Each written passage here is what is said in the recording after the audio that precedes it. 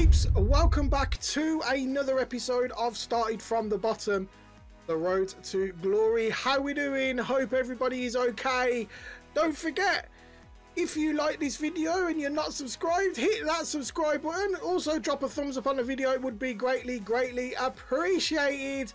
Right, let's get into it, shall we? So we pick up on 6 wins on the foot champions, mesh champions, delay champions, whatever you want to call it. This is the team that we played in the first batch of games. This is the team we're going to play in this batch of games. However, the team will change for the last batch of games. Before we get into that, let's crack on with the action now. Before we get into the changes and stuff, we've got these games to play. Now, these were played Saturday afternoon, and it was heavy for me, man. It wasn't nice at all. Just a typical Saturday gameplay where nothing quite went right for us. I think I need to stop playing Saturday afternoons, man, because it's just an utter mess, right? Look at this goal here we conceded. He turns into my goalkeeper with Pele, doesn't even shoot. He loses control of the ball. It bounces off my goalkeeper's leg straight into his path, and we concede a goal. And that kind of tells you all you need to know about how the gameplay was. This is a loss. We took a loss on that because my head just went right. And this was one of a few losses that we did take on Saturday afternoon. We won some games, obviously. I'm not going to show you every single loss. If you was watching live over on Twitch, you obviously saw them. Some were tough to take, right? And a couple, or one was deserved. It was just a mess, man. It was just not nice. It was not nice. But we soldiered on, right? We did it. We did it with a sort of smile on our face. We carried on playing. But if you want to see it live, you can, as I said, watch us live over on Twitch. All the links you need are in the description down below. So we take some losses here and there. We take some wins. This is one of the wins. We do go 1-0 up. That 1-0 turns into 2-0. Nice little play between Kimmich and the other boys as Kimmich bangs it into the back of the net. Then, totally against the run of play, we conceded a goal, right? We was on him for like nearly 60 minutes, consistently breaking him down, and then he just got a little bit lucky, banged it into the back of the net with Kluivert, and it goes 2-1. Straight away, afterwards, we gave away a penalty, which was dubious again, but it is what it is, and it went to 2-2, and then we was on the back foot. Then he seemed to get the momentum and shift of play, and we just couldn't do anything. We couldn't get out of defence, and he went 3-2 up after us being 2-0 up, battering him for 60 minutes. In like 15 minutes in-game play, he went from 2-0 down to 3-2 up. However, back end of the game, we made a few tactical changes here and there, and we just applied the pressure for the last 10 minutes of the game to try and get back into it. And it eventually wore off in like the last kick of the game. We're trying our hardest. Mane eventually breaks through, bangs it into the back of the net, and we go into extra time. Then, and we do manage to win it. Van Bergen, Michael van Gerwen on as a sub, playing absolutely perfect. Jones on as a sub for Ballack, and then I think we also brought Ronaldo on, but we managed to snip the victory. 4-3, Mane again, and it was tough, man. We was 2-0 up, we went 3-2 down in like 15 minutes of in-game play, totally against the run of play.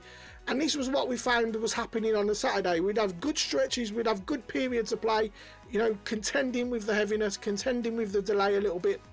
And then it just overtook us, and we couldn't control certain aspects of the game, and it was tough. Some games we managed to come back into it, other games we just couldn't see it through, and we ended up taking some else. But hey, it is what it is. This game we go 1-0 down. We managed to get back into it though on the 65th minute. Jones on for a sub as well, because we got an injury to Ballack, and bringing Jones on instead of Ballack makes me probably think that Ballack isn't the one for the way that we play, right? I think we always knew we was taking a risk with Ballack playing too high medium defensive, too high attacking, medium defensive players in a defensive position. We always knew we was taking a risk, right? So I think I could tell the difference from bringing Jones on either in the extra times, or when the fatigue on Ballack was a little bit too heavy. I could see the difference, right? And I think I think that Jones will be coming back into the team for the last batch of games. We took a chance on the Ballack. I think he's going to be very useful going forward anyway for different squads that we may want to make. So I don't regret doing him.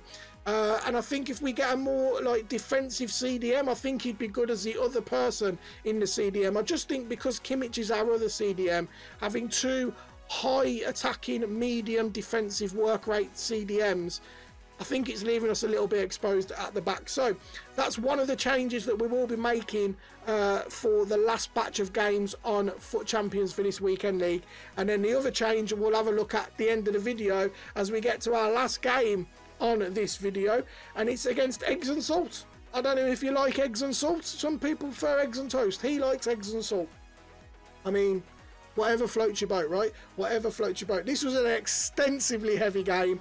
It was everybody was caught in midfield. Nobody could really do anything for like the first 50 odd minutes of the game, and then we eventually managed to get a breakthrough.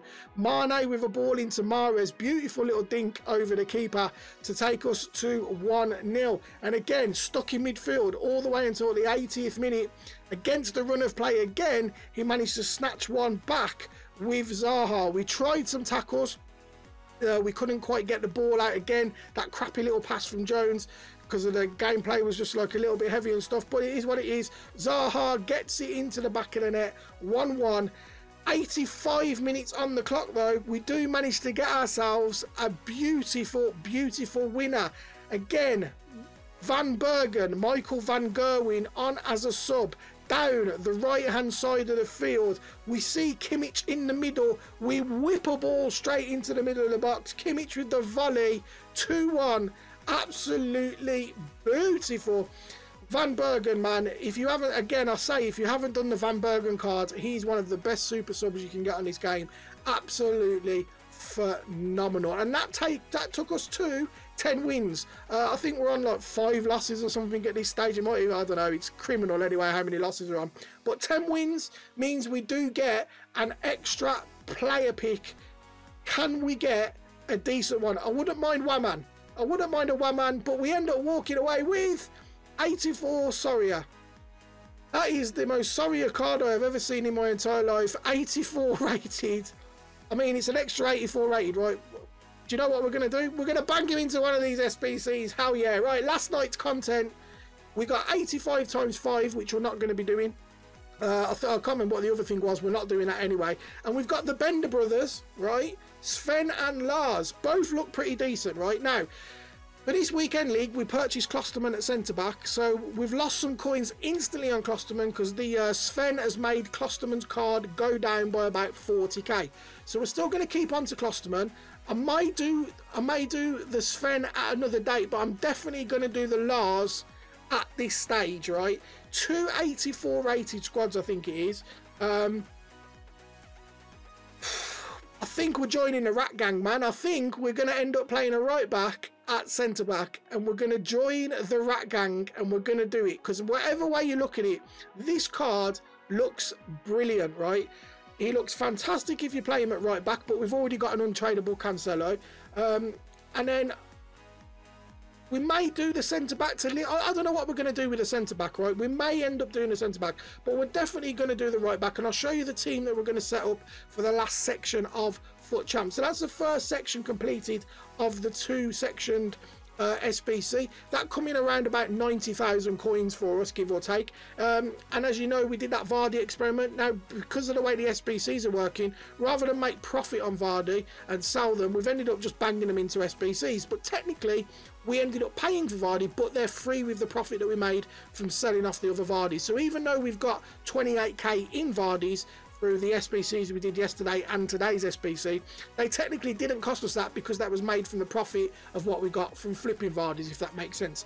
And then we banged another Vardy into this, which again is listed at 28k. So effectively the SBC did cost us around about 120,000 coins liquid.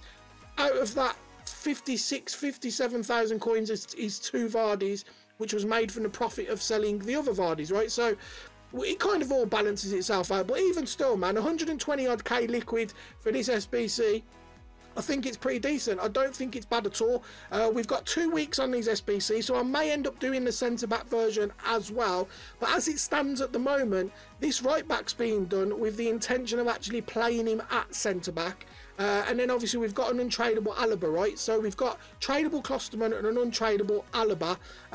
So we can either, you know, we can either keep Klosterman and then just leave Alaba just floating, or we could put Alaba in and then sell off the Klosterman. So I think what we're going to do for the rest of the weekend league, I think I'm going to try it with Klosterman, as we've got coins in him, right? There's no point instantly selling Klosterman straight away, because I think he's naturally got down because people have got out of him and decided just to sell out, right?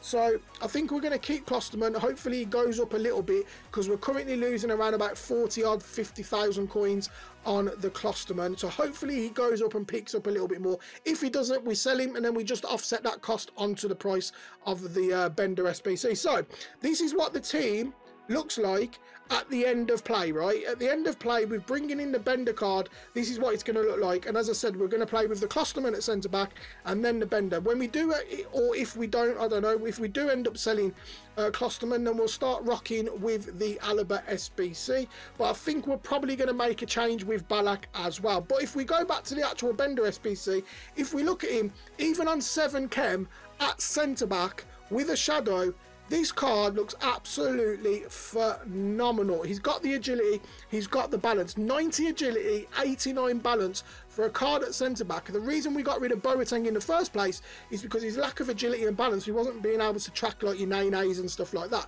This card will be able to do that. He's got 99 acceleration, 95 sprint speed for a centre-back, phenomenal. 85 stamina would be an issue if you've got him at right-back, but because we've got him at centre-back, no problem whatsoever. Defensive awareness 93 with the added boost. Obviously we're not getting the full benefits from a shadow because he's only on 7 chem. Anchor might be a play also. I only just put a shadow on just because we've got quite a lot of them, and if I do think I need an anchor instead, then I'll just swap it and put an anchor on. It's no problem whatsoever. So fantastic agility, fantastic balance, sprint speed, acceleration, he's got it. Short passing and long passing is okay, pretty decent. Enough, better than a lot of centre-backs to be able to play out of the box. Honestly, I can't think of a bad thing about this card. Obviously, the OCD starts coming in a little bit, the fact we're playing a card off chem. But you know what? It seems to be the meta this year, playing right-backs at centre-backs. So we're going to try it. Now, also, the good thing about this is a medium attacking and high defensive work rate. His work rates, everything, just screams centre-back with the added pace. I think this is going to be a good addition. And for around about 120,000 coins liquid, I'm happy with it. So let me know if you've done either of the Bender brothers, and let me know if you're going to play, especially if you've done this one right here. You're going to play him at right back, or you're going to be a rat and play him at centre back like me. Hopefully it pays out. Let's see in tomorrow's video when we finish off the rest of our Foot Champions games. But for now, my friends, we are out of here. Thanks for watching, and I'll catch you in a bit.